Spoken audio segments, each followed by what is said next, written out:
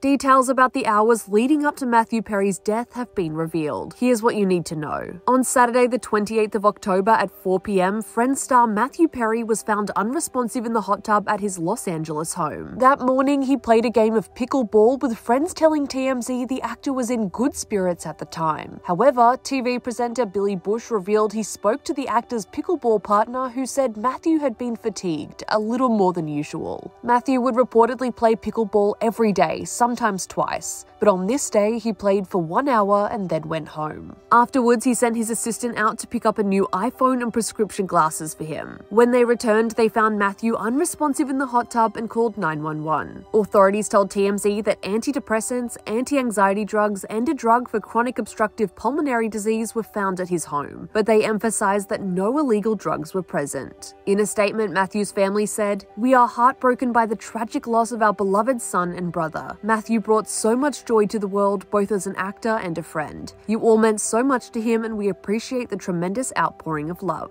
Matthew's last social media post came 5 days before his death, where he posed in a jacuzzi. Speaking in 2022 on the Q with Tom Power podcast, Matthew said he didn't want Friends to be his only lasting legacy. He said, "I would like to be remembered as somebody who lived well, loved well, was a seeker, and his paramount thing is that he wants to help people. That's what I want."